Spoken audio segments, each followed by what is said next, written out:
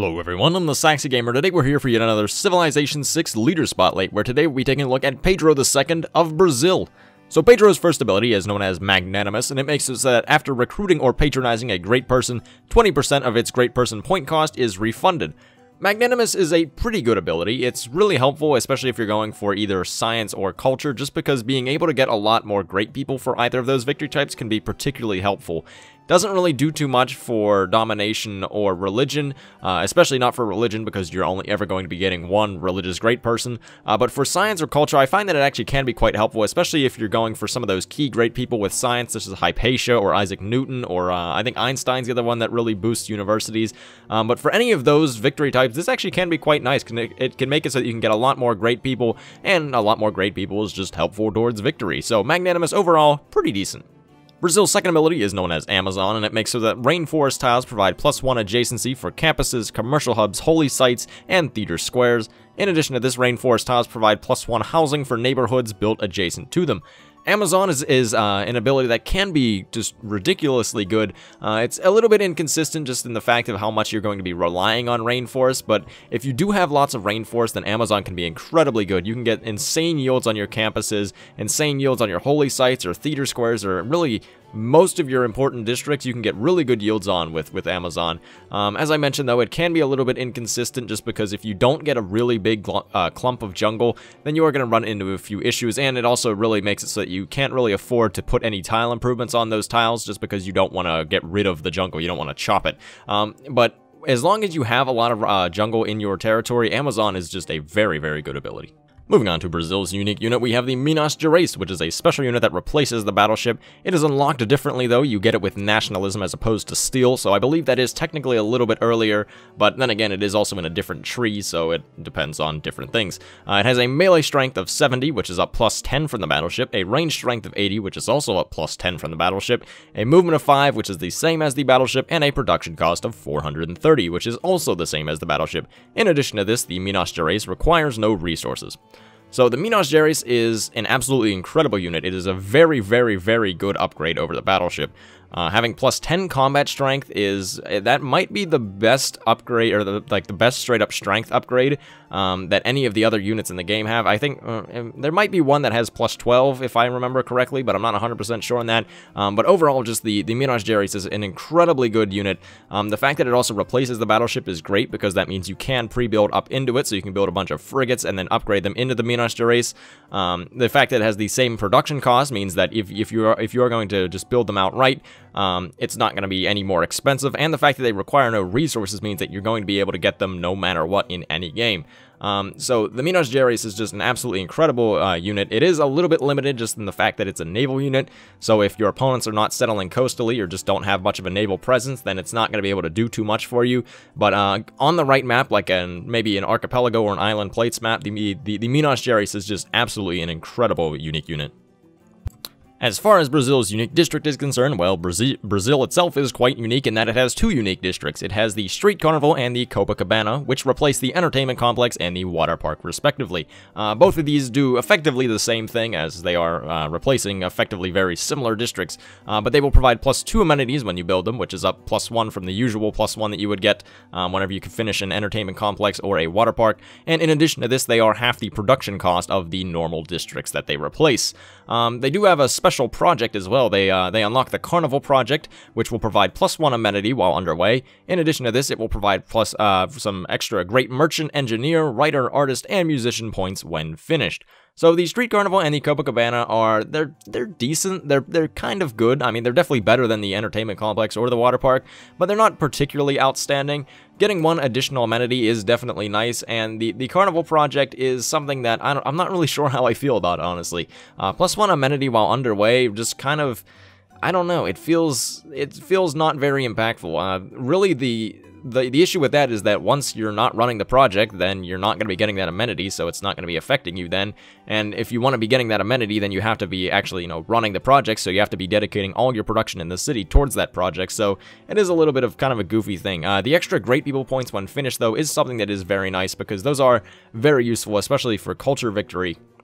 just because you're able to get a lot of points in writer, artists, and musicians all at once, along with some merchants and engineers as well, both of which can be very helpful for culture victories as well, for maybe building wonders, or I believe that one of the great merchants makes it so that you get extra tourism whenever you have trade routes with people, so all of those people are very useful for culture victories. So overall, with the Street Carnival and the Copacabana, it kind of incentivizes you to build a lot of them in your empire, but they're just they're better than the normal districts, but they're still not like outstandingly great. And now with all of this in mind, it is time to talk about some of the strengths and weaknesses of Pedro and the Brazilians in Civilization 6. So for the first strength, one of the things I really like about Brazil is that they're able to get a wide variety of bonuses very, very easily. So whether it's the yields from having jungle tiles adjacent to your districts, allowing you to get a bunch of adjacency bonuses on your campuses, your commercial hubs, your theater squares, your holy sites, there's just a lot of ways you can get extra yields. You could also maybe go for some great people. You can get a lot of great merchants, great engineers, great artists, writers, musicians, pretty much anything you want as Brazil, you're able to get a decent number of yields to, or points to, or just bonuses towards. And this makes Brazil a very versatile civ, and there's a lot of ways that you can go with any game as Brazil. So that is something that I do really like about them, is that they're able to get a decent number of yields towards a lot of different things. So you're not really locked into any single strategy with Brazil. You can pretty much just do whatever you want. Brazil's second strength is that their unique unit is absolutely incredible. It is easily one of the best unique units in the game. It has just such a strength boost over the battleship at pretty much no extra cost whatsoever. In addition to that, you can get it a little bit earlier. So if you're playing on one of the navally focused maps like Archipelago or Island Plates, the Minas Geraes is an absolutely incredible unit, and it can just steamroll through people. So for that reason, I think that Brazil gains a lot of military strength just from having that unique unit.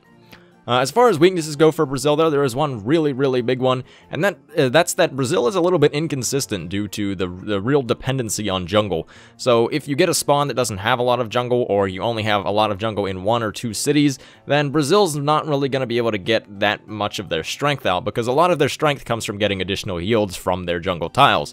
So if you're not able to get a lot of jungle, then you're kind of just in trouble, because their other bonuses, they're decent, but they're not going to be outstanding in any way.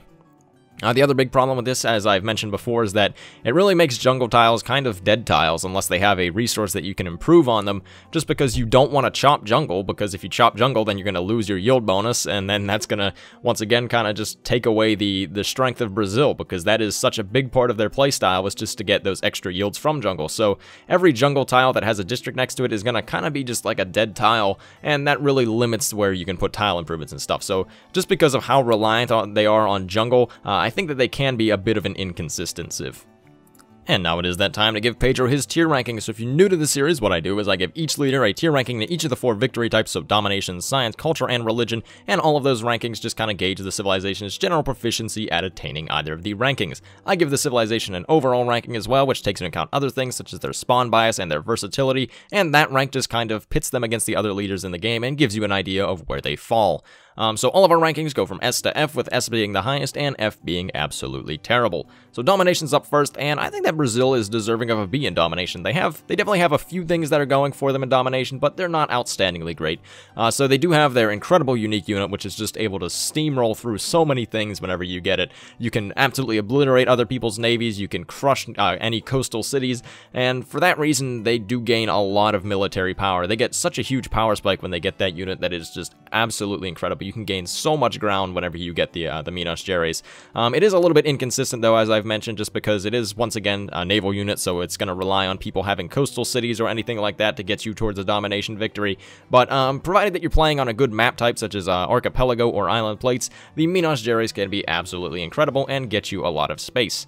The other really nice thing about Brazil is that you are able to get a decent amount of amenities from your street carnivals and Copacabanas, because they each will provide +2 amenities just from having them built. So that is another way that you can just kind of combat war weariness. You also could run street carnivals, not street carnivals. You could run carnivals like the project from the street carnival or Copacabana to get a little bit more amenities. If you're really struggling and you really need that extra one while the project is running, you could run any of those to help combat the war weariness as well. So they have a few things going for them in domination, and for that reason, I think they deserve a B. Science is up next, and I once again think that they deserve a B. They have, once again, just kind of a few minor things that kind of add up to make them fairly decent at science. So first off, you're going to be able to make sure that you're able to get a lot more great scientists, because after you recruit a great scientist, you're going to be able to keep 20% of that scientist's costs. So that's going to make it so that it's a lot easier for you to get great scientists, and with Science Victory, great scientists can be really important, because getting the people like Hypatia or Isaac Newton or Einstein is really important, because those can boost your science yield so incredibly high, just from getting those additional yields to your libraries and universities and such things. So being able to recruit more great scientists is a very nice thing for Science Victory. In addition to that, you're going to be able to get a little bit higher bonuses on your campuses. The fact that campuses already get additional adjacency from jungles stacks on with the fact that you get additional adjacency from jungles as Brazil, so you'll be able to get some fairly decent adjacency yields on your campuses, and that'll just kind of help push you through the tech tree and get you to rocketry very nice and fast. So for that reason, they are pretty good at science and deserve a B. Culture's up next, and I definitely think that Brazil is deserving of an A in culture. They have a very good suit of things that lends them towards a cultural victory. So first off, they have those great people. They're able to retain the 20% of the cost of a great person after they recruit them. So that's very helpful for all of your cultural great people. So your writers, artists, and your writers, artists, and musicians. Once you recruit them, you'll be able to have a little bit towards the next one already, and you can just get a lot of them very quickly. So that is something that is very nice. In addition to that, you can get your extra yields on your theater squares from having them adjacent to jungle, which is very nice, because normally, as I've mentioned, it is a little bit difficult sometimes to get yields from, or to get adjacency yields on theater squares unless you're building a lot of wonders.